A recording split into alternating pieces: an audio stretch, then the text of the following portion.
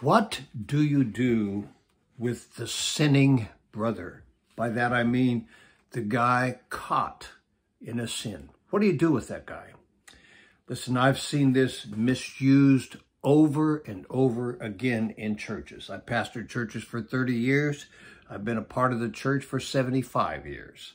And I see this misused constantly, okay? Let's say the preacher gets caught in sexual impropriety, okay?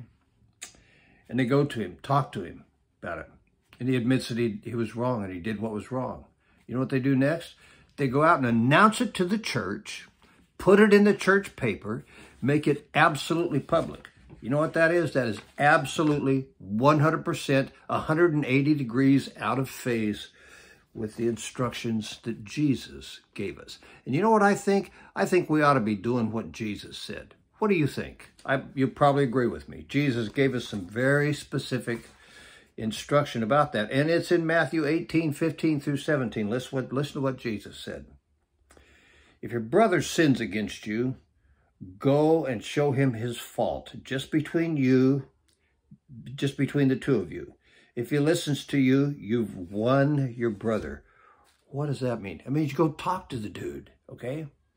And if he listens to you and accepts the fact that he was wrong, you won your brother. End of discussion, right? Verse 16. But if he will not listen to you, take one or two others along, so that every matter may be established by the testimony of 2 or 3 witnesses. If he doesn't listen to you one-on-one, take a couple other people with you and confront him again, okay? See if that'll do it. You're trying to restore the guy. You're not trying to get him. You're trying to restore him. So you take a couple of witnesses to verify everything that's said and see if you can restore him that way. Verse 17, if he refuses to listen to them, tell it to the church. If he won't listen to the 2 dudes you take with you, tell it to the church. And then this is the 4th step. And if he refuses to listen even to the church, treat him as you would a pagan and a tax collector. There's 4 steps.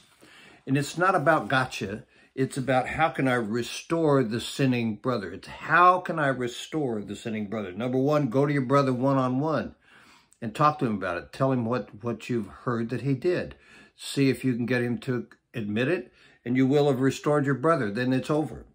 If he won't do it, if he won't fess up and get it straight, take 1 or 2 others with you and see if you can get him to confess his sin and get him restored.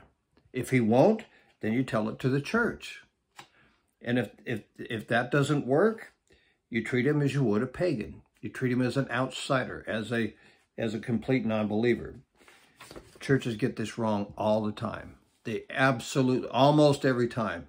Why won't churches listen to Jesus and restore people and keep their mouths shut if the guy admits that he sinned? I don't understand that. I don't understand. But you know what? Pass that on to someone. It's an important thing to understand about what Jesus taught. Hope you'll hang on to that. Hope you subscribe to my channel. Give me thumbs up. Make comments. Help me get the biblical teaching out to more people. Bless your hearts. Have a great day.